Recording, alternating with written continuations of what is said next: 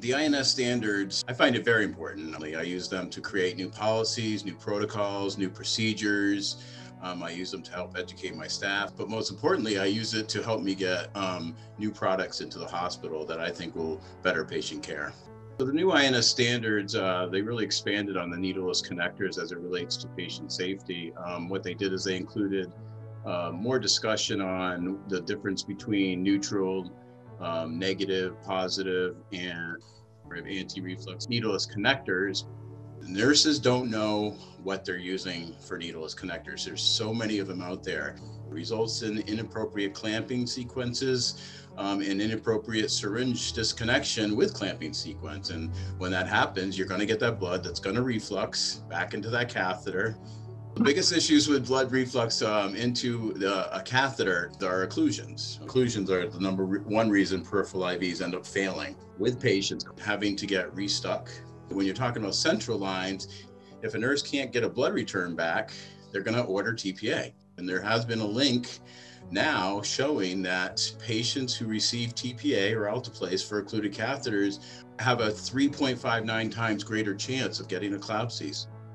Any type of movement is going to cause blood to reflux back and forth inside that catheter.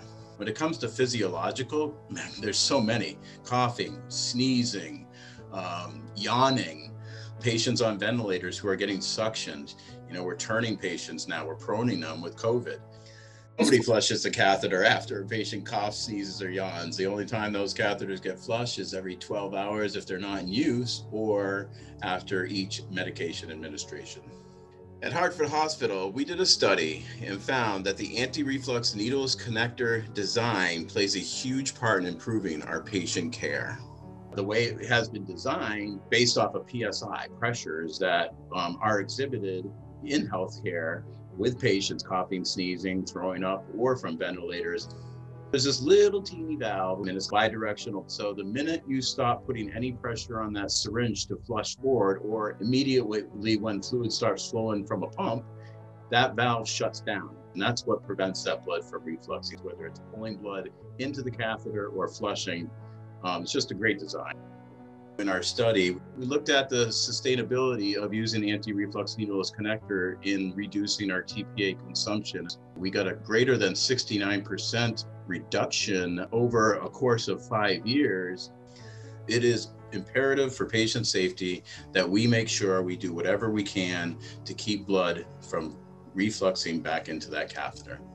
For clinicians, the biggest benefit with the anti-reflux needleless connector is there's no clamping sequence and it automatically prevents unintentional blood reflux. In this day and age with the busyness and the high acuity and COVID and all the stuff that's going on, I think it's really important that we make sure that we put the best products on our patients.